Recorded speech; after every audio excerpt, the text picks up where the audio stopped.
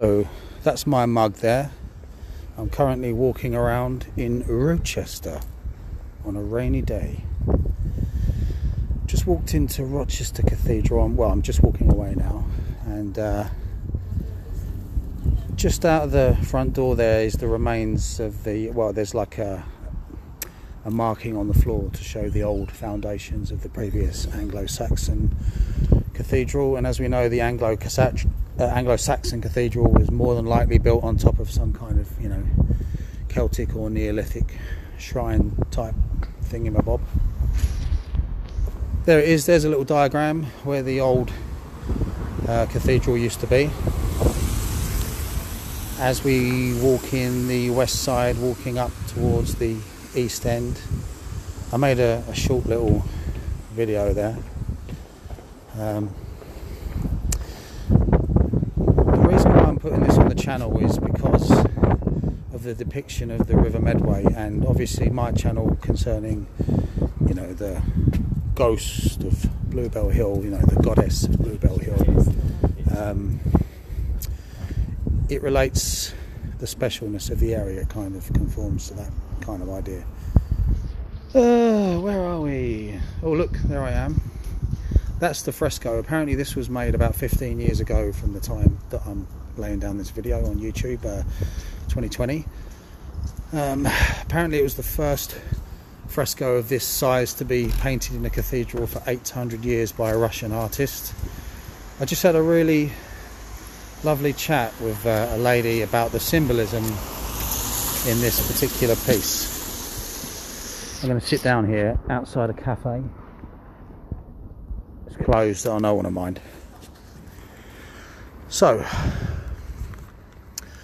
now this is what caught my eye. This kind of, you know, this commemorates the building of the new cathedral in place of the Anglo-Saxon one. So we've got the River Medway there. Oh, don't worry, mate. I'm just making a. I'm making a video, actually. Yeah. I'll be gone in a second. Cheers, my friend. Right. If you look up now, this is. There's no way that the artist didn't know what he was doing. Anyone schooled in, you know, religious, artistic, theological symbolism, there's no way. I mean, well, I'd be really surprised if he didn't realise what he's done. Okay. I've asked before, these two figures by Christ's feet. You've got like a double fish on one side and a guy with a wine amphora on the other, right? I've been told before that these are particular saints. I was told today by the lovely lady that I just had a chat to that this kind of symbolises, you know, Christ is being baptised by John the Baptist and he's looking towards a virtuous life. In other words, the man on the fishes, away from the drunken life. Now, obviously, you know, with multiple layers of symbolism, it could be that. But, come on, what is it really? There is a massive astrological wheel on the far, like, western altar, the main altar at the end of the cathedral. Obviously someone was interested in magic and the occult,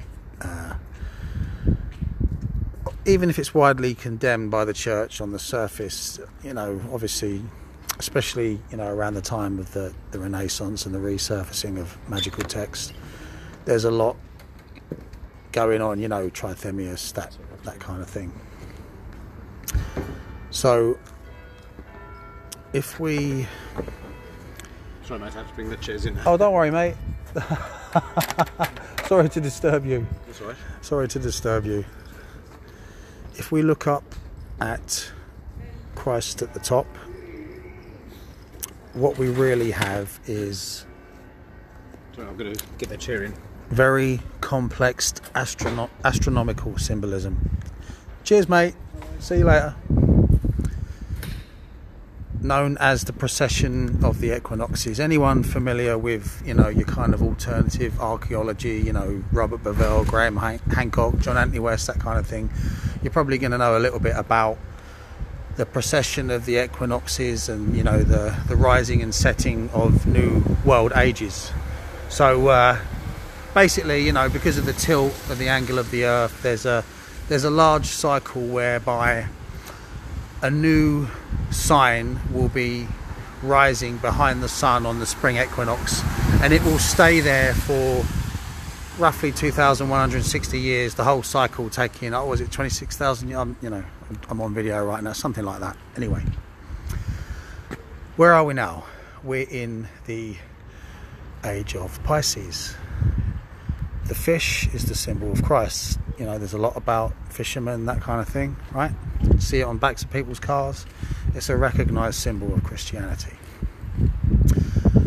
So Christ is looking at Pisces, because right now we're in the waning stages of the age of Pisces. What he can't see, what he's turned from, because it's not his appointed time, is Aquarius, the man with the jug, the man with the water jug. Right, so I mean, this is not to, you know, it's not a dethroning, because obviously there's talk in the Bible of a second coming and this kind of thing. So obviously, you know, I mean, this ties in with the astrology. On a deeper level, there's talk of, you know, the Israelites worshipping the bull. Obviously in the Old Testament, this symbolises the waning of the age of Taurus. There's a depiction of Moses with horns. You know, symbolism to do with the age of Aries. So for anyone that's interested in the precession of the equinoxes and symbolism and that kind of thing, I think what we got here is, you know, an encoded message of the awareness of the precession of the equinoxes in a cathedral where there's already evidence in the form of the astrological wheel under the carpet at the back of, you know, a Masonic connection and an awareness of these